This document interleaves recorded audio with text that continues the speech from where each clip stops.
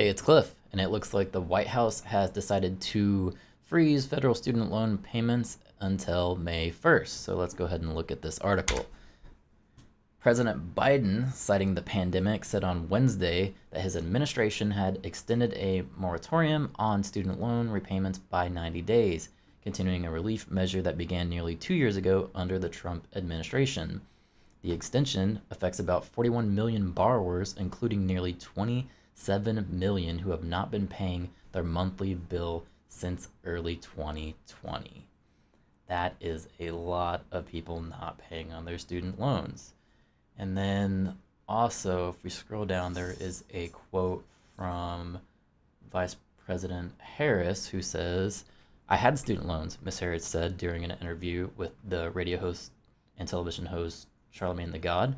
I mean, look, right now we have so many people, tens of millions of people in the United States who are dealing with student loan debt and responsibilities, and it's standing in the way of them being able to start a family or buy a home, and it's real, and we need to deal with it.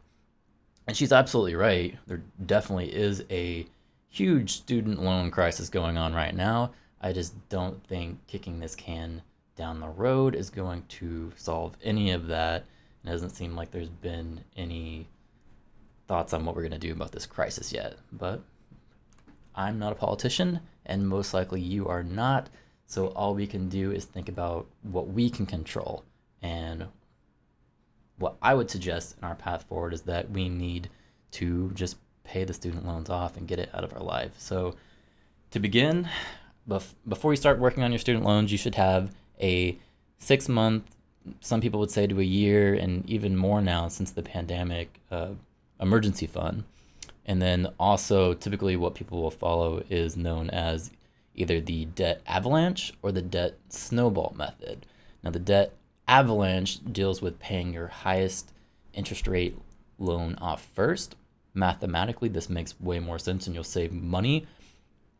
Or you can work on the debt snowball, which is paying your lowest interest rate to your highest, which has more of a feel-good factor to it, as you can see yourself checking off different loans, and it motivates people to maybe want to pay off their student loans more aggressively because of that. But anywho, getting into this, reason number one why I think you should pay off your student loans and not wait for the government to bail you out of this. Well, student loans cannot be discharged in the event of bankruptcy. So I always kind of think, in the event that if something were to happen to me and my wife was grieving, she would be dealing with a lot of these issues. She would need to find death certificates. She would have to deal with the government to discharge these loans, and it's just not something I would want her to go through. So I think the biggest gift that we can give to our family is to not let them go through this kind of headache. So we should just aggressively pay off these loans as soon as possible to just get them out of our lives and ultimately our families' lives.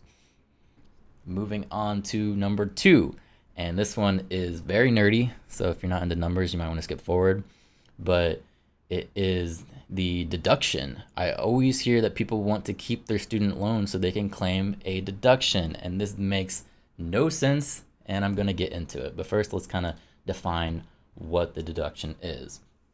So I have the IRS webpage here, and it says student loan interest is interest you paid during the year on a student qualified loan. It includes both required and voluntary prepaid interest payments. You may deduct the lesser of $2,500 or the amount of interest you actually paid during the year, which, okay, cool. So to get some information, here is our tax brackets. Now, I'm going to imagine that probably most people, and just the median of the country, is probably in the 22% tax bracket, which is around $41K to $89K if you're single, or $83K to $178K if you're married. It's probably median, I would say, pretty good numbers. I looked at some additional numbers to see what the average student loan rate is, and it looks like it's going to be $30K according to US News. And then I wanted to see what the interest rate was, and This is telling me that among all existing borrowers, it is 5.8%, but for new undergraduate loans, it is actually 3.73. So just to prove my numbers here, I'm going to go with the lower rate because this is what most new graduates are coming into. So let's pull up my spreadsheet.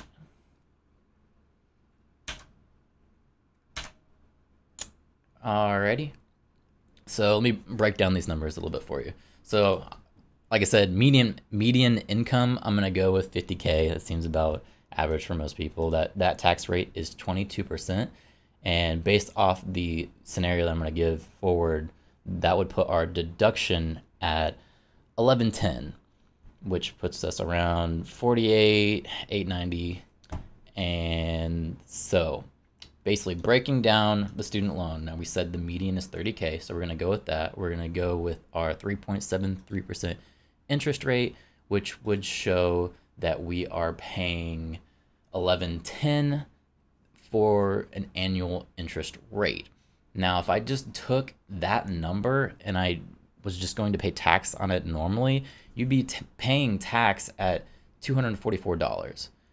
So essentially what these people are saying is they're keeping a loan that they're paying into like $1,000 of interest on to not pay $244, which clearly doesn't make sense at all because you're almost leaving like $900 there out that you could be investing in something else. You know, you could be starting a business, you know, crypto, you could be putting it in stocks, and there's a lot of things I could do with $900 that I would rather not give to the government, but that's just me.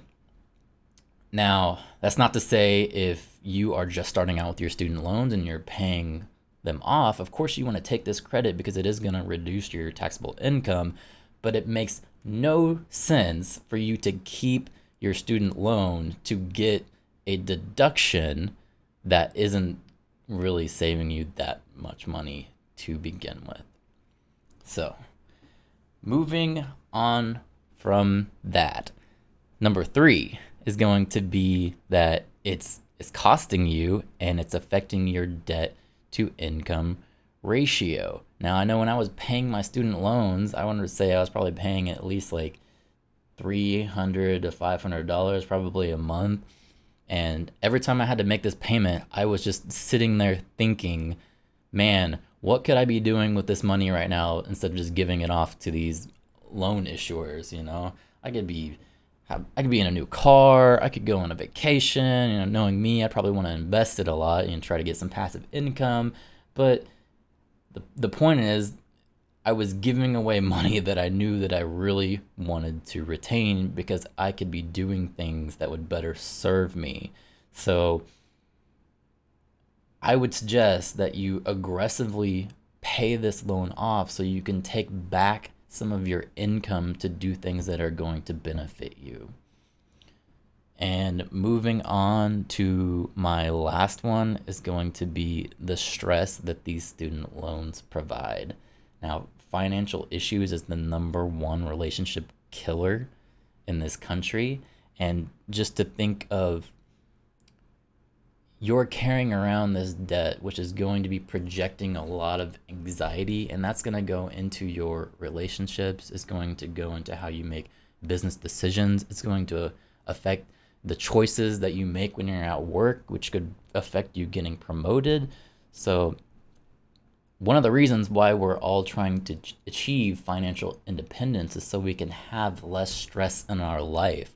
And in order for us to get there, we need to get rid of these loans, not only because they're an extra budget item that we would have to factor into our equation of how much money we need to retire, but also because of the stress that they are giving us. And we just don't need that in our life because it could affect our health. And that's pretty much all I got for today. I would definitely suggest that you pay off your student loans. Don't wait for the government because you're going to be waiting until you're dead. And at that point, they'll just discharge your loans anyway, so it won't even matter.